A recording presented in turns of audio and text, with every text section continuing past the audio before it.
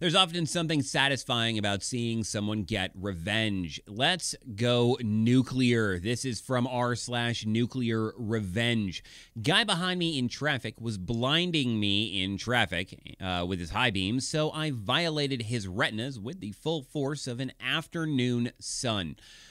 Man, there is nothing worse than a jackass on your tail being a jackass in traffic, acting like you're the only problem on the road. I was driving home from work and traffic was backed up pretty bad for a few miles. It was stop and go. When I get stuck in that, I usually back off about 75 feet, or I usually back about 75 feet off the car in front of me so that I can hold a pace and move at a slow but constant roll, like the semi-trucks do. This way, I'm not participating in the bumper-to-bumper move and brake like the rest of the smooth-brain drivers. This saves on fuel and fatigue on both your brakes and your engine, as well as your transmission. This is actually a decent move. The person behind you was probably just pissed off that someone could merge into the lane in that spot. You got to get right up on that car behind them, or you're gonna keep me from getting to where I need to go. I'm gonna be 30 seconds later than I would have been. Some dude in an Acura crossover was behind me. Why is it always the Acuras? Actually, it's usually the BMWs or the Lexuses. Lexi? I'm not sure. And I guess he was getting upset because I wasn't 2 feet from the car in front of me, driving like a smooth brain. So he gets up on my butt and starts beeping his horn at me. LOL, I think to myself as I turn up my radio. But then he starts flashing his brights at me, which is where I get annoyed. That is annoying. He's in one of those Acuras that has the super bright LED lights. Of course he is. My car is much lower than his, so his low beams are already pretty bright in my mirrors. Bright enough that I don't want to look at them. The first time he flashes his high beams, it puts spots in my vision for a moment. I hate when people do that, whether they're oncoming traffic or whatever. Also, it in many places can be against the law. Just saying. It genuinely hurt my eyes. After the first flash, he waits about 10 seconds, beeps his horn, and then flashes me again. Like that's going to get him where he's going any faster. Now I'm getting pissed. I'm thinking, where the F do you want me to go? Do you really think being 2 feet from the car in front of me will make traffic move faster? Then he flashes me a third time, but this time he held them on for about 15 seconds. Time for the gloves to come off. During those 15 seconds, as I'm looking away from my mirrors, I see my 14,000 lumen searchlight sitting in my passenger seat. At which point, I'm immediately overcome by a wave of chaotic, lawful excitement. What he has just set in motion cannot be stopped. I think to myself, oh, buddy, you just opened the wrong can of worms. You're gonna learn today. I grabbed the flashlight and set it to the absolute max 14,000 lumen brightness setting. The flashlight has a sensor in it to automatically dim the light if facing down on a table, because otherwise the diodes would get so hot they would melt the lens. That's a powerful light, ladies and gentlemen. The 14,000 lumen setting is so intense, the 57 watt-hour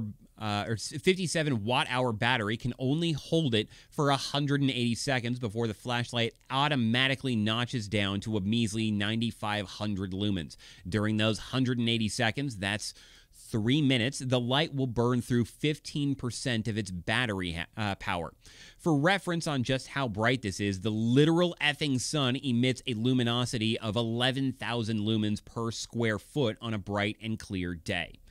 So, it is the force of the sun. Or at least nearly.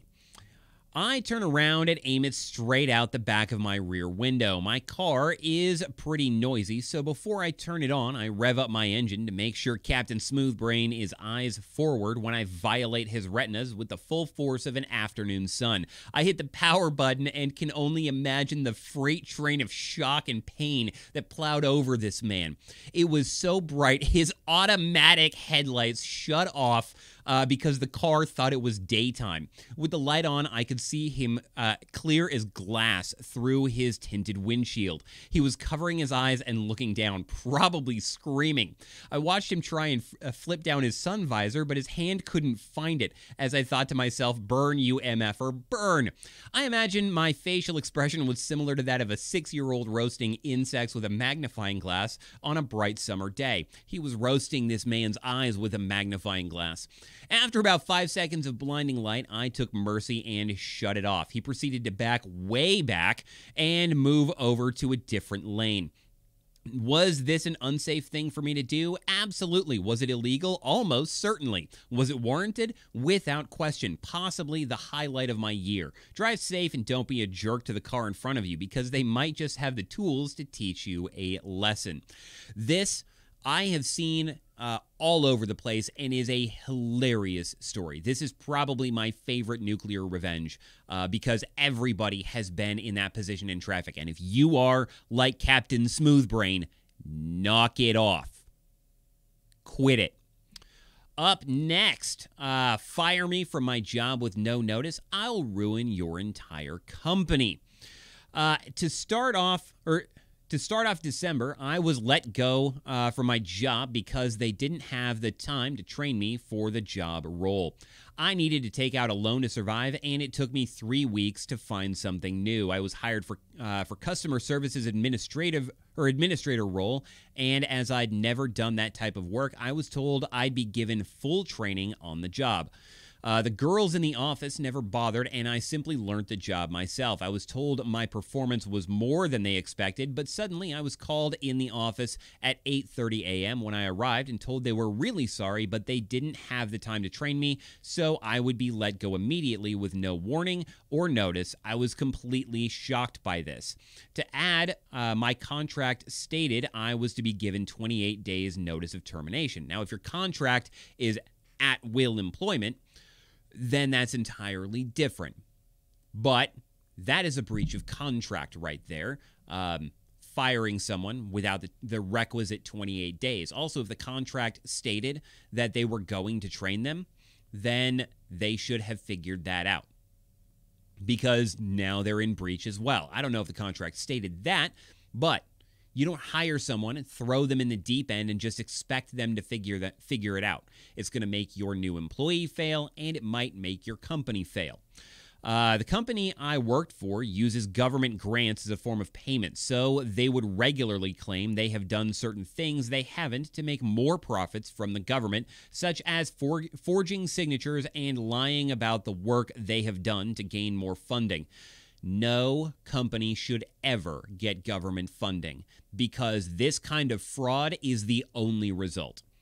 Basically, we get funding on government for providing services to lower income customers. That's all I can say. I was involved in a different department, but shared an office with the department responsible for lying about profits. It's a small company, and the director would constantly hassle them to forge signatures, as we can get the jobs through quicker. And if we had an audit, he would go to prison for what was being done. Not enough time. Never enough time in prison for fraud. So when I got laid off, not by a manager, but someone who worked same level in my department as I was, same level in my department, I was absolutely livid that they dragged me in a 60 to 80 minute drive for me to leave. 2 minutes later, I got home and immediately called the fraud whistleblower helpline. I apologize for struggling through that particular paragraph. I don't know if English is the first language of this author, but I never make fun of people where English is their second language, because as you just noticed, English is my first language, and even I haven't mastered the thing. Nothing came of this until a week later, when they wanted more details. Thing is, I am very good at being silent and taking in my surroundings. I was able to tell them which accounts had been forged and lied about. I also had considerable email evidence of what had been going on. So long story short, a majority have lost their jobs, including the people who couldn't be bothered to train me and went running to the director to fire me, including the director, who was now being investigated for fraud and facing time in prison and a massive fine. Always live by the mantra, F around and find out. Absolutely. Those kinds of situations are rife in companies that take money from governments because it's very, very easy to just steal more money from the taxpayers.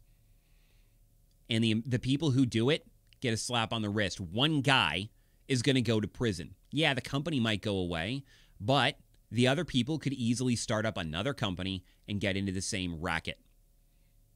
That is why guys like this poster need to exist and blow the whistle.